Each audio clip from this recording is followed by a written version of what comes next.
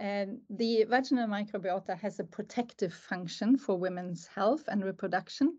A healthy vaginal microbiota is dominated by lactobacilli, and they keep the pH low.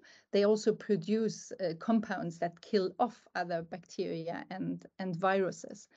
So this protection is important. And if we have a dysbiotic vaginal microbiota or an imbalance, less favorable bacteria take over. And together with clinical symptoms like having a very bad smelling discharge and pain or discomfort in the vagina, this is diagnosed as bacterial vaginosis. And bacterial vaginosis is a common reason for inflammation in the vagina.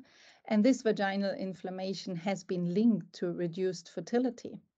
So to having a successful pregnancy, we require both a functional crosstalk between the immune system on one side and then the expression of hormones on the other side that enable fertilization and also the implantation of the embryo into the uterus.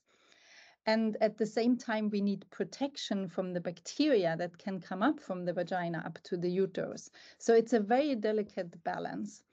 And this balance is impaired in bacterial vaginosis due to the lack of the protective lactobacilli.